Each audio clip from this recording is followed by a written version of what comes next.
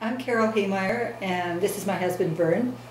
And Vern has lived on this quarter section as long as he's been alive.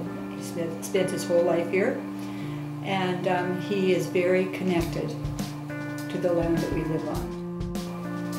This land is about 15 miles west of Ponoka, and it was homesteaded in 1903, so we have quite a history here. We were away a few years for university, but otherwise our total life has been here. The farm is not necessarily our livelihood as such because we were teachers. So start out with we were teacher farmers, and now retired teachers and farmers, and I do drive truck. Why don't you tell us a little bit about would it have been your great-grandfather who moved on to the property? Yes, he came up in 1900 to look over the land, and then in 1901 he came up and actually homesteaded the neighboring section of land, and then in 1903 bought this piece from the Hudson Bay because he needed hay, and it's a bit lower land, so it was good natural hay land. So he was here but didn't live on the property. This particular property was not moved onto until 1926 by my grandfather. And my dad moved here then when he was 8 years old from just across the road. And then later on, I arrived on the scene, and then in the centennial year, 1967, my wife also became involved with the land. Gas activity we first sort of became aware of in 1953, because in 1953 we got the power, and when we got the power we got a pressure system for the well rather than a hand pump. And with the pressure system in the well, then we noticed there was gas in the water, especially every morning if you turned on the tap. Well, when you're getting a glass of water, there was the gas there too.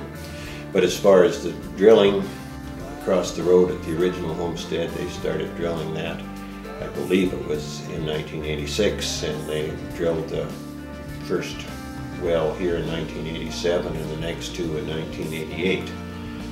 And they were just vertical wells that were about 1,000 meters down, and then there wasn't any more oil activity here until maybe 10 years ago, and then they started to drill some other wells, and some were gas wells that didn't produce because of the price of gas, not making it cost effective, and there's other wells that are producing and going through pipeline. The original wells were on tanks and it was hauled out by truck. And then last year they started out with the horizontal drilling, and on the homestead area across the road they drilled the first 2 horizontal wells, and now 1 year ago they drilled our first horizontal well, and below our house we have now on the same pad that the very original well was in 1987.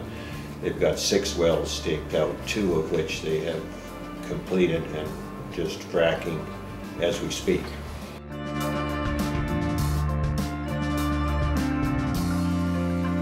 When the oil first came in here 25 or so years ago, everybody was hoping for an oil well because, well, there's big money in oil.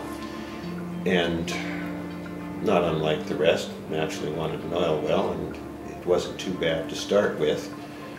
But when we decided to build this particular house that we're living in, it happened to be just before the first well went in here.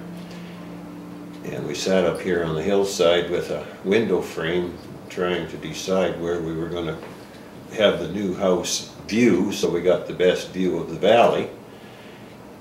And so that's where we built the house at.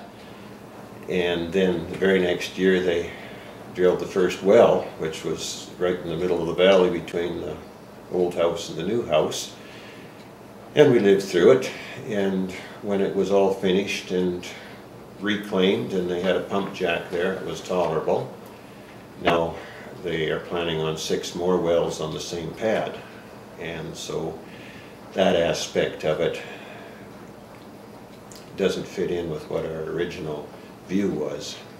They picked the spot that they wanted to have them. Naturally, it would have been better to have them behind the bush where we couldn't see them, but somebody would have seen them, and if we did not go along with leasing to them for these 6 additional wells, they would have went directly across the road, which would still be in sight and sound of where we live, and drilled off the neighbor's place and still been drilling to the same final destination where they did on our land anyway. So there was no point in fighting it, and the particular drillers now compared to what was before are very good to get along with, and that includes the frack crew. We have a skylight, and from our bedroom we could see the old farm site as such, and even though people still live there and it's still our land, I could see my husband when he was working down there or what he was doing, and to a point anyways. And now that isn't the case, and it's the idea of looking across the valley and the peacefulness of it and so forth is basically gone. Right now it's quite noisy, and it won't be that way all the time, I don't think, but the idea of seeing how beautiful the valley is, the different seasons and stuff, was always natural. And now we have these oil wells in the midst of the view, which is slightly disturbing. It's like, okay, let's sell the house and move somewhere else, but this land is Hemeyer land, and so if we want to stay on Hemeyer land, we really have to stay here, and we like it here, but it's just kind of like a black spot in our view, and it's unfortunate because we just made the wrong choice where to build our house, I guess. We've also allowed trees to grow up here in front of the house, so that by hiding the oil well, we've also hid the view that we had planned on enjoying.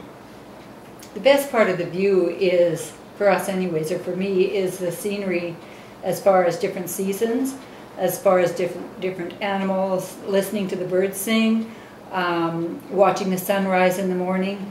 There's lots of things like that that have been lost as far as when the oil came on the scene. Money is not everything. The land is pretty special to us, and it's kind of like, what do you do about it? There really isn't very much you can do about it except go along with progress, but we still have a sense of loss because it's not just the view, it's the peacefulness of the area and of the valley, which is marred in a sense. And with the oil wells, you get an awful lot more traffic.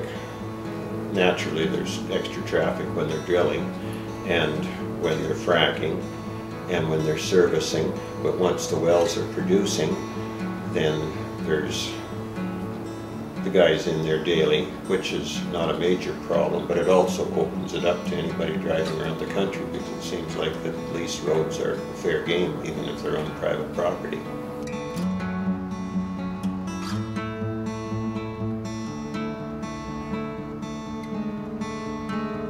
A lot of people just look at it as a source of money, but the amount of money that you get on surface rights, it's more than you might get on that 3 acres from farming it, but it's not necessarily worth what you're losing.